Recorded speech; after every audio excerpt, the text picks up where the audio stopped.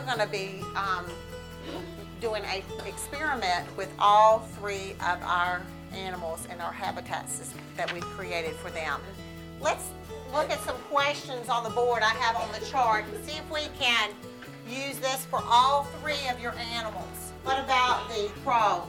Sometimes in the day, the girl, she'll pull the Eladia down and then she'll climb up on it.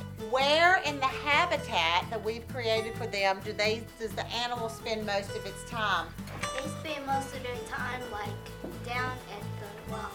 Why do you think more of you have seen them at the bottom of the tank than at the top? Because it's where their food is. Fiddler crabs now. Eric, where do you think it spends most of its time, or what have you observed in your habitat?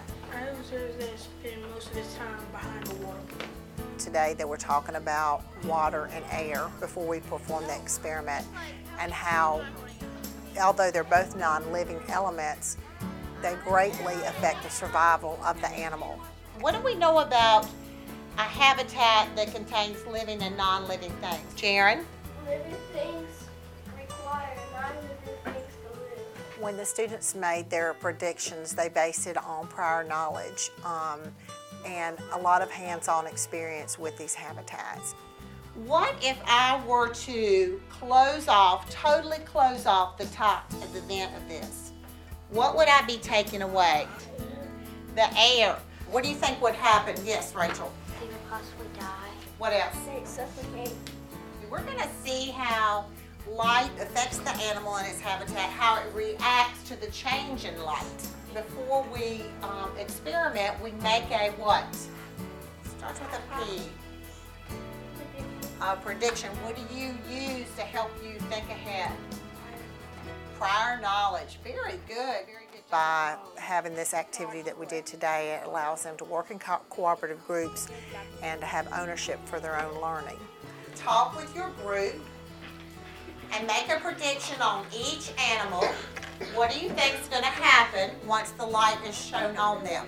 They might go to land and it'll be dark, and they might go to water and it could be light. She put down for the millipede, when I flash the light on the millipede, I think it will wake up.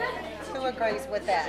You can see in the little corner over there at the bookshelf, it's like a little dark over there, and they still go over there. What about the millipedes over here in this group? I think it'd be more active because it likes the dark and it always comes out of the dark. As you are observing with your teammates, you will record it on your sheet down below where it says what happened.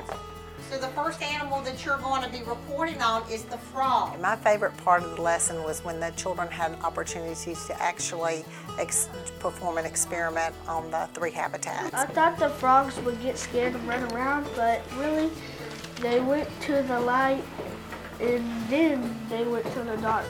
The students seemed willing to share their observations and experiences with each other within the groups. They really enjoyed talking about what they saw and how it related to what their prediction was. My prediction was they'll go away from the light.